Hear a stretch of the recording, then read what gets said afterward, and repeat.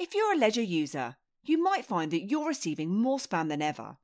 In this video, we'll discuss why and how to prevent yourself from being scammed in the future.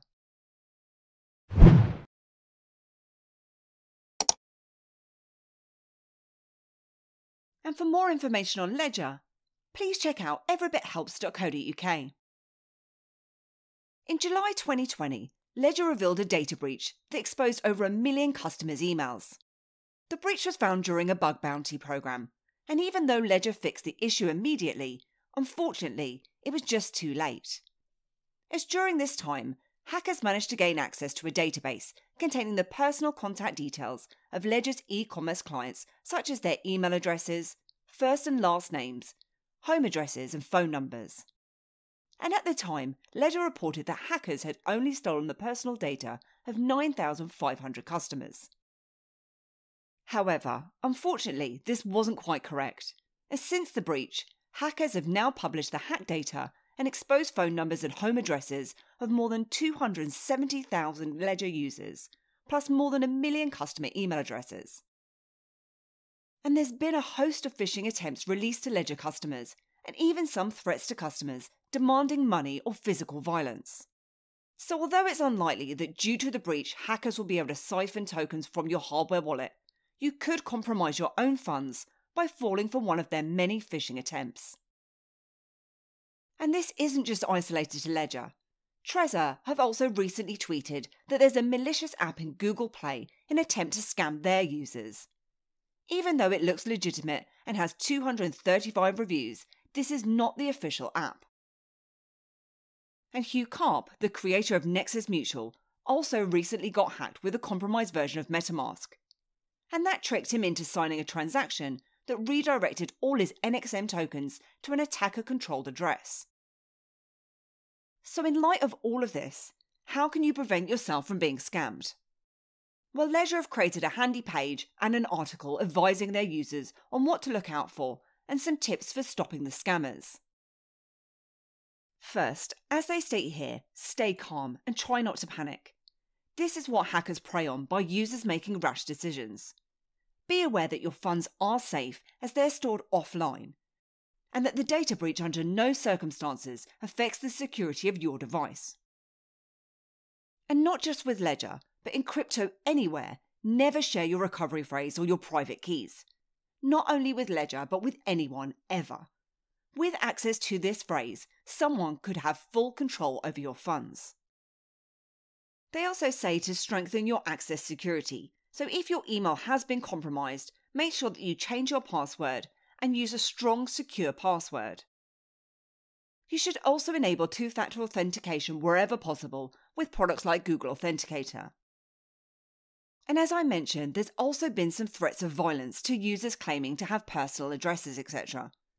However, scammers will always try the easiest way to steal money and send out emails to a high number of customers without having to risk physical contact. So although these have been reported, there's not a report that I'm aware of anyone being physically attacked. If you have large amounts of crypto on your device, they advise to keep it away from your home, just as you would if you had millions in cash at your home. You can also add an extra layer of protection by adding a second backup like a passphrase on your device. Also consider splitting up your recovery phrase into 3 sheets so that you can store that in 3 different locations. Then you simply bring them together to form up your recovery phrase, or bring just 2 together just in case one gets damaged or lost. They also state here to never validate a transaction on your Nano if you are not the author of this transaction. Scammers can get you to download a fake Ledger Live Manager that could trigger a transaction on your Nano, which you must reject. Now, I personally have issues with updating my Ledger Live, which means that I have to go to the website to download the latest version. However, instead of using a Google search, I'd recommend bookmarking the official link and adding it as a favourite. And always double check your links are correct too. Now, if you're informed that your Ledger has been deactivated, just ignore it, as Ledger can't block or deactivate your device. And as part of one of the phishing attempts that I've personally seen, emails were sent out with the domain that contained Legda as opposed to Ledger. These subtle mistakes are a surefire way to detect a scam.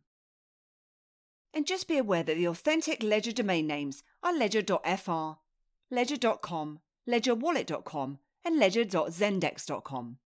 And lastly, Ledger will never contact you via text or call.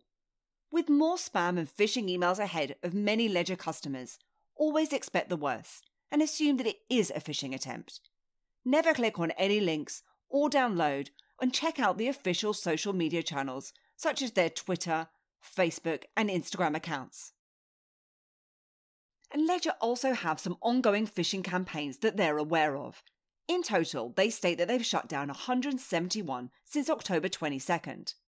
The ones that they're aware of include fake websites, French text messages and emails about breaches or requesting your recovery phrase. There's generic ransoms with threats to invade your home. And another that I've been personally targeted for are for emails around new KYC rules, even though Ledger don't actually require you to submit any. And there are so many more phishing attempts around, and these are just some during December. Now, if you are worried, you can contact Ledger customer support, or you can report these to Ledger via their site too. Now, whilst I'm on the subject of all of these, as I said, this isn't just isolated to Ledger. Just be aware that phishing is getting more and more sophisticated in general. For example, you'll also find people will attempt to impersonate me in the comments of my videos, asking people to invest or call a premium rate number. Please note that I will never request this. And I hope that you enjoyed this video today, and if you did, then please give me a like, hit the subscribe button, and please do head over to my website at everybithelps.co.uk for more tips, reviews, and step-by-step guides. Thanks, and I'll see you soon.